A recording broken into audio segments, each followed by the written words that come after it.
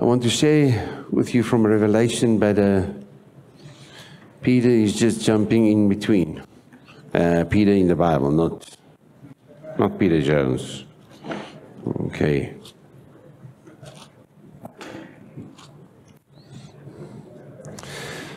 (1 Peter 2, verse 9). But you are a chosen people, a royal priesthood, a holy nation, God's special possession, that you may declare the praises of Him who called you out of darkness into His marvelous, wonderful light.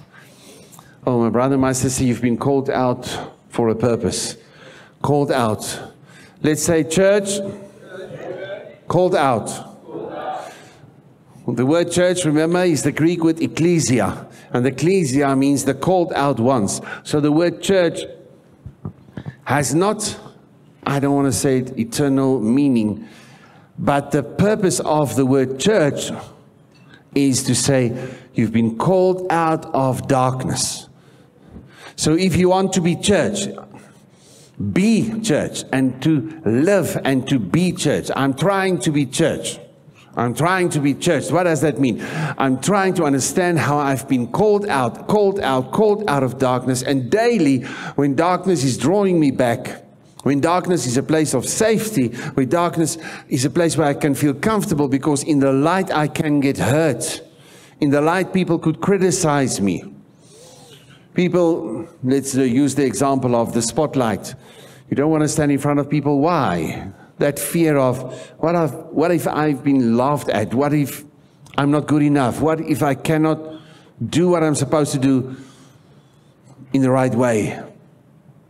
Now, my brother, my sister, God is giving you a stage, and He's shining His light on you. Shining His light on you because He trusts you. His light is on you because He trusts you. He trusts what He has placed in you. Why? Because you are His special treasure, His holy priesthood. The church is a word to describe, to take you out into the place where you can be, not the church, where you can be the royal priesthood, the holy nation, the special treasure. But church is the vehicle.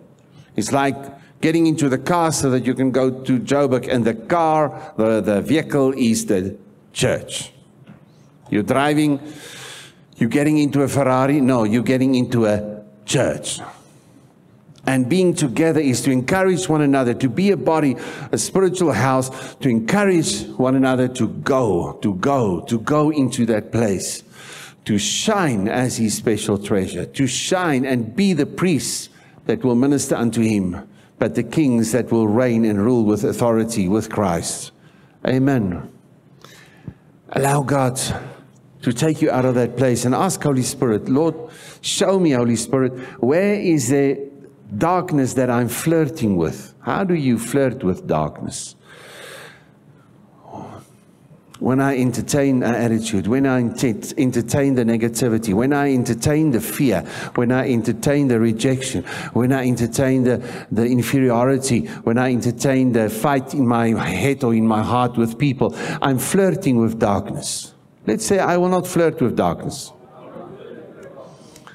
Okay, because the opposite is I have a relationship with light. I'm not just walking in the light.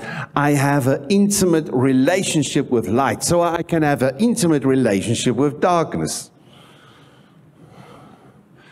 But let's not flirt there, because we are married to the light. You are the bride of the bridegroom, and the bridegroom is called light. The light of the world.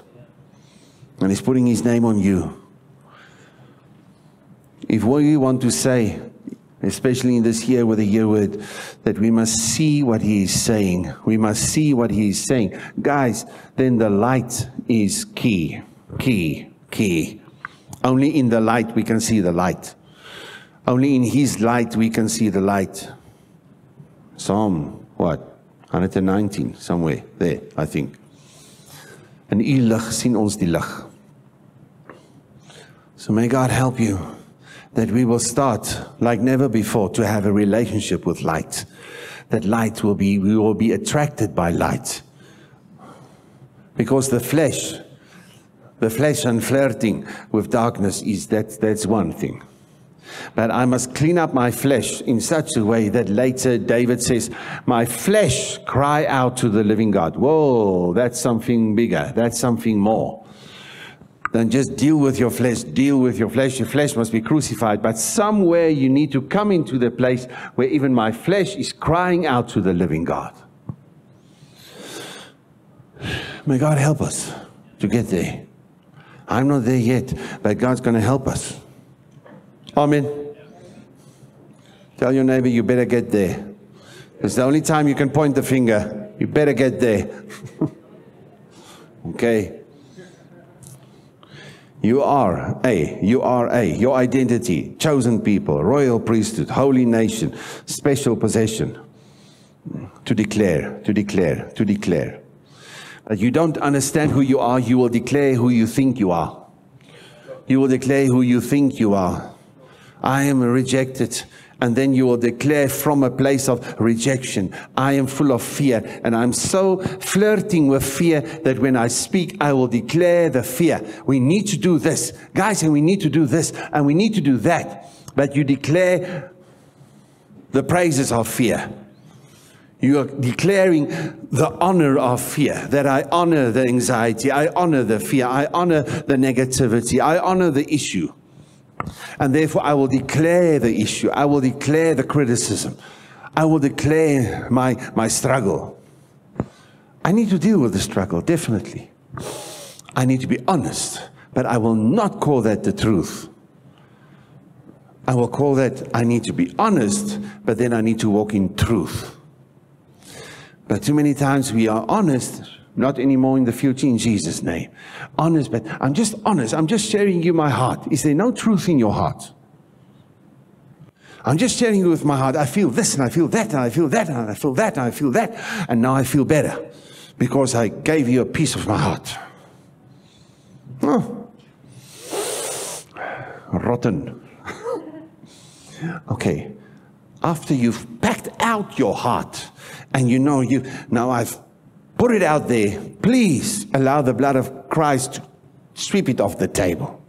And it's not clickety-click and everything is fine. No. But apply the truth. That will set this heart free. When I expose this heart and I put it out there and I was even angry and I was this and I that. And you feel actually ashamed in a certain sense. But you feel better because you unplugged the whatever, the lid, open it up. Now you psychologically you can feel it's not a stoempot. What is a stoempot? A pressure cooker. Anymore, yeah. Until it's full of rubbish again, because it's very open. You are still very welcome. Every form of rubbish, any form of offense that can be taken, please. I'm open for that. I'm open for any offense. I'm open to be hurt. Because I'm not open for the truth to just forgive and give grace. I'm declaring that I'm open for the rubbish. No pressure cooker anymore. May God help us. But may you be fed up and full of fire, like Jeremiah said. It's a fire shut up in my bones, and it cannot shut up anymore. If I use it like that, it must come out. And it's the fire of God, the passion, the energy of God, the passion of God, the energy of God, the love, driven by love, compelled by love. I need to get into that place. To be compelled, to be driven by love. Because too easily I can be driven by fear, driven by fed-upness, driven by frustration, driven by negativity, driven by whatever I want to call it. But this is the end. Let's say this is the end. Before the end must come, I must declare another end. This is the end of this flesh. This is the end of this negativity. This is the end in Jesus' name. Tell your neighbor, stop it. Okay. Even though it's your birthday, tell your neighbor, stop it. Okay. Great. God's going to help us. Amen.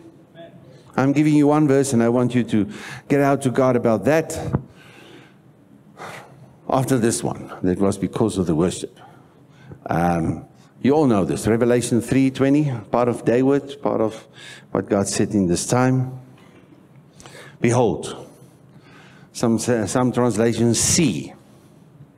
Or here I am. But the thing of the context of behold. So give attention. You can write there. There's 7 points in this one verse. First point is see. You can write there, see or behold. It's like, where's the pen and the paper? See, I will beat you up in love. Okay. Behold, see. What is Jesus saying to the churches? This is the last letter to the 7 churches in Revelation. Hey? When God says, behold, when God says to the prophets, see, it says, give attention. Give attention. Focus. So when God says focus, it means you have the capacity to see me. If in that same word, other translation says, here I am. Why would God say that if you cannot see him? You can see him. And more and more and more. In creation, in relationships, in your time with God, in the Word, in supernatural ways. You will be able to see him. Otherwise, it's so unfair that God will say, here I am. Behold, give attention. Are you with me? Okay, but see, behold, let's leave it there just for now. I stand. Point number 2, I stand. Everybody know, I stand at the door and I knock. But the first thing is give attention because you can see me. Behold, give me yours. Focus. Focus on me. I stand. Where? As you can see me, and because you can see me and you can experience me and you can be with me, let me tell you where I am, Jesus says. I stand. In that word, I stand, is God says, I'm ready to be involved with you. You can write that down.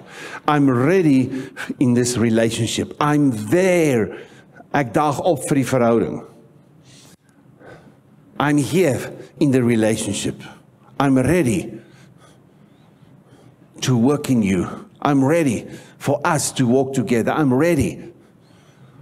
God, for what are you ready with me? It's not just, I must sort out myself to be ready, but I must find out what is God saying. He's ready to do certain things with me, in me. And to do certain things with me is not just to do the work for the kingdom. It's not just to serve him. But God says, I'm ready to walk with you. That was his desire in the Garden of Eden. I'm ready to walk with you. I'm ready to have a meal with you. I'm ready to commune with you. In the context of this scripture, let's say God is ready. God is ready to do certain things. So it's not just you waiting on God. It's not just you waiting on God. In your waiting is more a thing of so that you can understand for what he is ready. He's not purposefully hiding himself from you in the sense that you will not be able to find him. No. No, he's so ready. I stand. I stand. The number 3, as you all will know, at the door. Hello. I stand at the door. I stand at the door. Now, I don't know how we're going to quickly do this. We've done this 17 years ago in the church. So I need 4 guys. There's no space. 4 guys. Thank you very much. If you can stand here facing me, okay. If you can stand facing there, you. And if you can come here with me and you can come here with me, you too. Yeah, Nico, jy ook. You stand behind me. Okay. Now, in your life, Holy Spirit is coming behind you. And He's starting to speak to you through circumstance, through situations that you need Christ. And you point the finger to Him. And at the end of the day, Holy Spirit will always show and point to Jesus Christ. Amen. So that when you gave your life to Christ, you need Jesus Christ. Is it you? No. It's because of the Holy Spirit that started to speak. And you didn't even realize it's Holy Spirit that started to speak to you. Hello? And you were introduced to Him. And then, as He's there, Jesus Christ is there. As you receive me, you become a child of the Father. So here I am, I'm a child of the Father. Hello? And I'm walking with Jesus. Now you come next to me. And now we're going to walk together through the guidance of the Spirit. Hello? You're walking with Jesus. Is that true? Okay. Now God says, if you want to enter the kingdom, you must enter like a child. Hello? Enter like a child. So there's a door. Now you come and stand in front and you go and stand there. And Jesus said, I will be the door of the sheep. I will be the door of the sheep. So I cannot go through any door. I cannot go through any, oh, well, there's this opportunity. There's opportunity. There's opportunity. This is excellent. I'm going to do this for God. I'm going to do this for God. And this is so excellent opportunity. Nothing bad, nothing naughty. But you need to recognize the one that you're walking with, that is standing in front of you, that He says, walk through me. Walk through me. Walk through me. I am the door of the sheep. Hello? And Holy Spirit will guide me into a place where I walk through, because the way to the Father is through the Son. Even when I accepted Him through the Holy Spirit, but also I'm the way, the truth, and the life. And I come into this relationship with the Father. And many times it's like I'm out here and I'm looking at doors but Holy Spirit going to bring me back. He's going to bring me back. He's going to bring me back to enter through Jesus Christ. If you can come to learn who's Jesus Christ, but you never learn through the Word who He is, you will never understand the door. You will never see the door. How many times the door of the sheep will stand in front of you, opportunity from heaven will stand in front of you, but because you don't know Jesus, you don't realize this is the door. But the door is closed. He's not going to open that door. He's going to walk through the door. Everything is in me, from me, and through me. So if I cannot see who He is, and I'm drawn into Him, so that through Him I can enter that what God has for my life, man. Are you with me? So I need to see God's will. I need to see His destiny. I need to see His dream. I need to see the breakthrough. Come to know who He is and move through Him. Relationship, you will walk with Him, yes. But when you stand in that place when you need the breakthrough, you need to know His will. You need to know His dream. You need to know how to go to the next level. He will come and He stand in front of you. In front of you. Not to confront to you, to block you, but to say, I am the opportunity. I am the way. I am the door. I am your opportunity. Every entrance point, the only entrance point for every heavenly opportunity is me, me, me. But if you cannot see me through my word, me through creation, me through your relationships, me when you look into the mirror, but you just see the mistakes in your life in the name of religion and performance, how on earth will you find God's opportunity? Because He is in the opportunity. There's no opportunity from Him where He is Himself is not in that. Because for every opportunity God has for you, it will involve more of Him, less of you. More of a walk with Him. More of intimacy, because that's His agenda. So every opportunity He's going to use for His agenda, for His desire, for His heart. Amen. So through the Holy Spirit, that will never leave me, never forsake me. Even if I ignore Him, if I quench Him, I'm walking through Him into this place. And you know, then Jesus manifests Himself in so many ways in my life. Hey, I'm in this place. I'm in this spiritual house even. And then Jesus come there. And Jesus, thank you. He creates a door between me and him. And now you can turn around. Jesus, thank you. I knock at this door. Boom, boom, boom. Okay, no, don't hurt him. God creates a door. Why? What does God say? He doesn't say, here I am. He says, if you ask, it will be given. If you seek, you will find. If you knock, it will be opened. But then he says, your life is hidden in Christ. And he's not going to force a relationship on you. He's not going to force intimacy on you. But he creates the door between you and him, where you have, through a free will, under the guidance of the Spirit, who works in you, the scripture says, to work in you, to will and to work according to his, volgens sy welbehaag, according to his desire, to his good pleasure. Are you with me? So here he's standing, and he has an excitement that you will invite him into this place to have fellowship with him. That's Revelation 3:20. That's where we are at here, in this place. So that when he knocks, you will hear the knock. Yes or no? No. If he knocks and you hear his voice. So he wants you to know, you need to know here in this place. As you walk with him, stay there. You come to know his voice. Come to know his voice, so that with every opportunity where he is the center of the opportunity, you walk through him because you can see him. But in this place, you need to understand that you can hear him. Have you learned how to hear his voice in this place, in walking with him, so that he can stand in front of you and you just know, I see Christ in this, so I'm walking into this opportunity because I don't see that, feel he says he's okay. I can see him in the opportunity. Then I walk through him.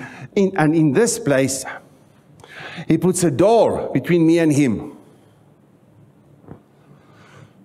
So in this place, I need to understand how to identify, differentiate, is that the word? His voice from other voices. So I'm in this place for intimacy. This is a home that God creates for me, with my life, with my family, even with circumstances, where the place where He has put me in, with the type of unique calling that He has for me, and the fullness of what I call my life, what you call your life and your dreams. In that place, God creates this door between you and Him for a place of intimacy. And you will recognize His voice if you are walking with Him. If you are walking with Him. So that through the knock, it's not a door there, thank you, you can just stand like this, yay. That there's also other doors, my brother, my sister, and I can hear, thank you, you can turn to me, and you can hear many other spirits on that other side calling. But if you just focus on the knock, and God will be knocking. But if you don't come to learn His voice, when you hear the gospel, it will just always be a knocking. You will get so frustrated and irritated with the gospel. You've heard this sermon before. You heard this voice before. You read this verse, but it doesn't really speak to you because it's just the knocking. There's just the knocking. Hello. For the guy in the world that is in the total compromise, he's so irritated when somebody starts to speak about Jesus. And Jesus loves you. No, thank you. There's a knock, but the only thing that I can hear is a knock. And I'm tired of that noise of knocking the whole time. But if I get into a relationship, I will hear a voice on the other side of the knocking. Are you with me? And I will know, you walk away from this door because there's the voice on the other side. The first real temptation for the next generation. God said to Cain, sin is but crawling, couching, crouching, whatever that word is, at your door. Die sonde lê en loer agter die deur. Behind the door. Be careful. Behind the door is sin, is something that's from hell, that is not from me. You don't open that door. God says to the firstborn of Adam. God will say that to you. God will say that to me, because we are human beings. There's sin, there's weaknesses, there's stuff that is not from Him. And may God help us to see what is behind the door. And the warning from the Holy Spirit, that is, as I'm coming through, there's the thing where I will stand at this door, and the Holy Spirit that is with me will warn me, say, no, no, no, no. That is for your destruction. If you open that door, that is for your destruction. But He will take me into this place. And still I will not understand many times. And then you and the Holy Spirit is standing in front of this door. And God is not dealing with it, and He's not busy. Now the agenda is not the opportunity and this. At this stage for this week, God has in one agenda, and that is intimacy with you, to go and sit with Him. It's not Martha in the kitchen. That was not from the devil. The kitchen was not from the devil. That had to happen, but at the right time. But this week, you need to be Mary at His feet. And He's not going to bless you in what you are doing in the kitchen, even though you're doing it for Him. You're making a meal for Him. But it's not under God's guidance, under His blessing, under His hand. And you need to know, when are you in your life in this phase where He just wants you to open the door and sit with Him, with whatever He wants to speak about. Not in the office, but in the place of having a meal with you, to commune with you, to have fellowship with you. If we can understand that different seasons, because we understand they call it the nuances of the Spirit. We understand the thoughts, the feelings, and the purposes of God, because that's what part of the day with 1 Corinthians 2, verse 16, I think. We have the mind of Christ amplified. We do hold the thoughts, the feelings, and the purposes. If the thoughts are in my life, if the thoughts of God is in my life, when He opens His mouth and He's going to speak, it's going to resonate with me, because His thoughts is already in my heart, in my spirit. So when He speaks, it's resonating with my spirit. It's resonating with my spirit, because His thoughts already here, and he voices His thoughts that's in my spirit already. You still with me? You're not here. But the same, you have already the thoughts of the huaras and the mampara rubbish and the bitterness and the unforgiveness and the rejection and the fears. You have the thoughts already here, yeah, and you keep it there, you're flirting with it. When that other huara spirit speaks to you on the other side of the door, it's recognizable. It's recognizable. You can hear clearly the voice of deception, the voice of depression, the voice of temptation, the voice of bitterness, the voice of anger. You can hear it so clearly because you didn't get rid of these thoughts, feelings, and purposes of what rejection can bring to you. Are you with me? So in this place, see, give attention in this place, give attention. I stand, I'm ready for relationship. I'm ready to have a time with you. I'm ready to do certain things in you, with you, and for you. Give attention, behold, see, I stand, I'm ready, and I knock. If you hear my voice, and you open the door, then you don't have to beg me in prayer. You don't have to plead with me in prayer. You just open the door immediately, without you asking, without you pleading, without you performing, without you to try and do everything right. Because here you are just you. You still have weaknesses, man. Come on. You still have things that are not right in your life. But even though things are not right in your life, you open that door. I will not hesitate. I will come in. And I will come in. And we will sit. What is it? I will have a focused time with you. I will focus on you. I promise. God says, I will focus on you. I will give you my time. God says. And I will commune with you and you with me. What are we talking? The last point then in that, we will enjoy the same meal. We will enjoy the same food. We will have the same type of joy. We will have the same type of quality. We will eat from the same table. Remember when David said, no, thank you.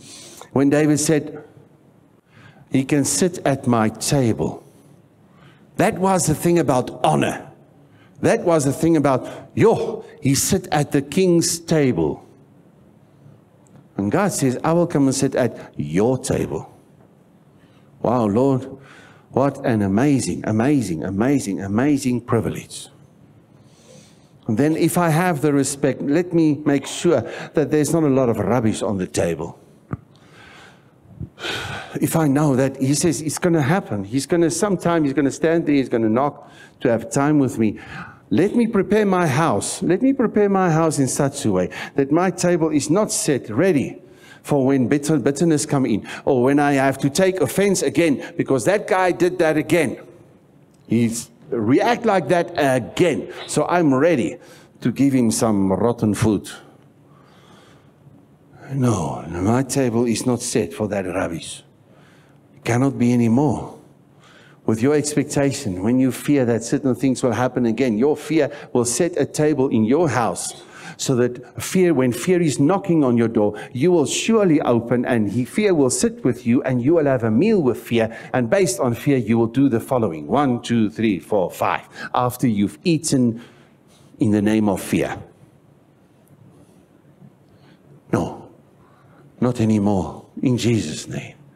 We're going to get this dynamic right in our lives. God, remember, is speaking to the church. I know we use Revelation 3:20 in a context of somebody giving their life to Christ. Also, okay, you need to accept Christ, open your heart, receive Him, and you become a child of God.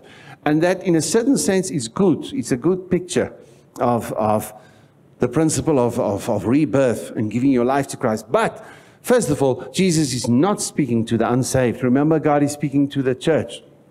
He's speaking to His end-time church in Revelation 3. Are you still here? Are you still here, please?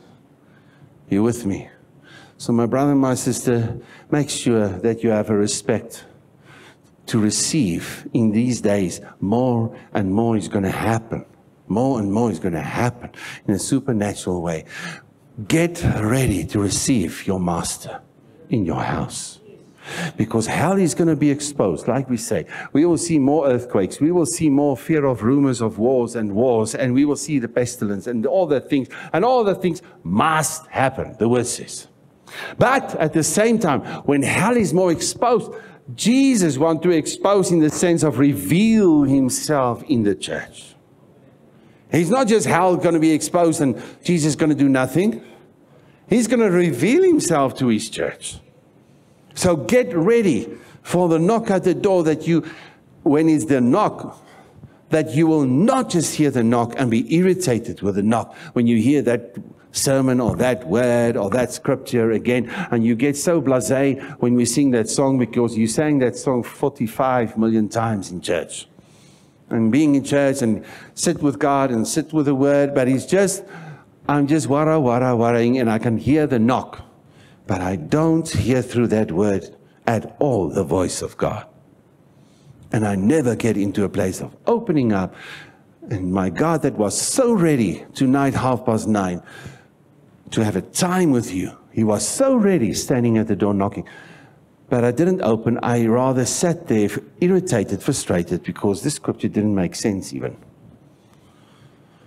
But maybe to understand how to open the door and hear His voice, I need to pray in tongues a little bit, or I just need to shut all systems down to come into that place. Are you with me? Oh man, I hope you hear me, because this is what God's going to do in His church in this season. And may me and you not be the foolish version, but the wise version with the extra oil. And the extra oil has to do with the Holy Spirit, more of the Spirit. Because the Spirit, when the Spirit explained His word for me and He's reminding His word, He's reminding me not that like the devil of all the rubbish I did, but he's reminding me of his word, and he's explaining his word, bring the excitement in my life about the word, bring the hunger in my life for the word.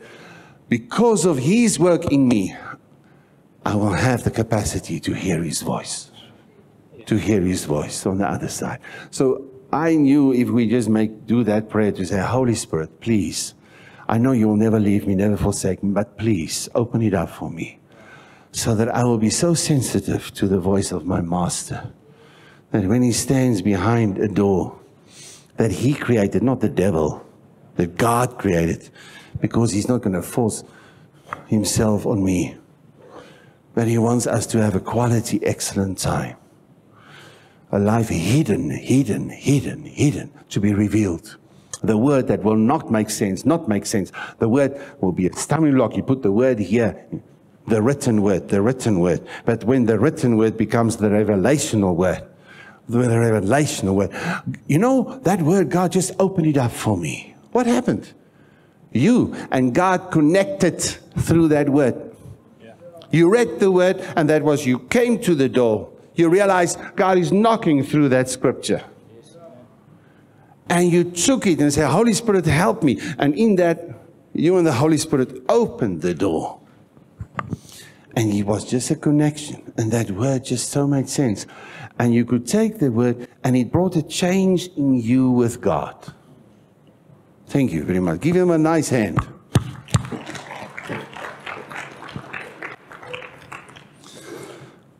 Oh, please. That's all. If you can remember this, and if you can go and sit with God about this type of dynamic, my brother, my sister, you can bring a major change in the dynamic of your life, okay?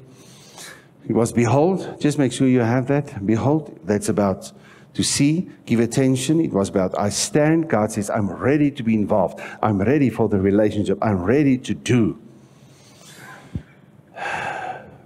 At the door, there's a door. Then the third one, a door that he created. And that has to do with a hidden life. That door is the written word. There's a door. It's this word of God. That's a door that he created. The devil didn't create the word of God. Hello. We all know that. But that word is a door. And when you and the Holy Spirit come to that door, there will be a voice on the other side. There will be a voice on the other side of this word. There will be a voice that is so ready. The God behind the Logos word, because behind, on this side of the written word, is so ready to have a relationship with you, to work in you, to work through you, to enjoy you, and for you to enjoy him. A word, a door that he created. Amen. That's the door. The knock, he's committed. He's committed to you. He will not stop knocking. Praise God for his grace. Through the word of the cross, through his grace, through the blood, he will keep on knocking. He will keep on knocking. If you hear through the Holy Spirit, hear my voice. Is it not in all 7 of those letters to the churches? He said, for those who has an ear to hear, let him hear what the Spirit is saying to the churches. For those who has an ear to hear. What does that mean? There's some guys that have no ears. No, they all have ears. But for those who have the capacity, everybody say capacity. For those who have the capacity to hear my voice, hear what I'm saying to the church. And you have the capacity when you understand the door and you understand how you entered with the Holy Spirit. When you have the Holy Spirit and you have the written word, you have the potential to have this time with God. If you have this capacity through the Spirit and the word to hear. If you know my word, if you know my Spirit, summed up, if you have ears to hear, then hear. Then hear. Do it then. And connect to the word with the Spirit in your heart. And we will have time with one another. And you will know my plans. And you will not go out there just, I will do everything that you said. You will be excited about the plan. You'll be excited about the plan. Tomorrow, in what you do, you'll be excited. Count it all joy when you fall in various trials. You and God had a time, and he's talking to you about some trials that you're going to have, and this and this. Count it all joy.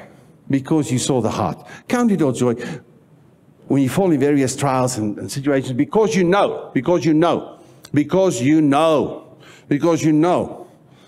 What is his purpose? What is his heart? For you to be complete, lacking nothing. 3 verses further. Lacking nothing. To do his will. And wisdom will guide you. Amen. Hear my voice then. That was number... To hear is number 5. Number 6 is my voice. Because we can hear a lot. You can hear religion. You can hear a what. So number 4 was knock. Number 5 was hear. Number 6 was his voice. Because you started to recognize his voice. And number 7, you open the door. Because time will not be your excuse.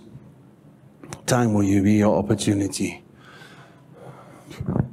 Make sure that you respect time as an opportunity to open a door. Amen. So that what? So I think the one that really spoke to me was the fact when I read that and I experienced God saying, and you will eat from the same food. He will not have his food, I will have mine. I will come in and I will commune with you. Also, some and malt out. We will eat together. In the same bowl, in the same food. What is he enjoying to eat that you are also going to enjoy to eat? So easily in the past, sorry that we let it go, that we would enjoy some food that we and the devil can enjoy together. Bitterness, the words that you say that you are comfortable with, is the food, it's food for that devil. That demon sitting with you with rejection and pointing a finger to others, he's enjoying, he's eating from the words from your lips. It's food to him. It's food to him, and you can have fellowship together. In the same way. That food is as lacquer to you as that food is to that demon. And God must help me, God must help you. Amen? Yeah. That spirit of negativity, that spirit of lust, that spirit of whatever, compromise, that spirit of lukewarmness. I mean, the whole context of that was just after he talked about lukewarmness also. Hey? Are you with me? So, let me not enjoy the food that the devils enjoy. Yeah. That other scripture where Jesus said, don't have fellowship with demons. You can be a child of God, hello, you can be a child of God and you can have fellowship with demons. Fellowship with demons as a child of God. Fellowship where you open the door, he come in and you enjoy what that demon enjoy. You enjoy what that devil enjoy. And you have a meal together in the name of talking to one another about what this government is doing, what this government isn't doing, and blah, blah, blah, or gossiping about that man,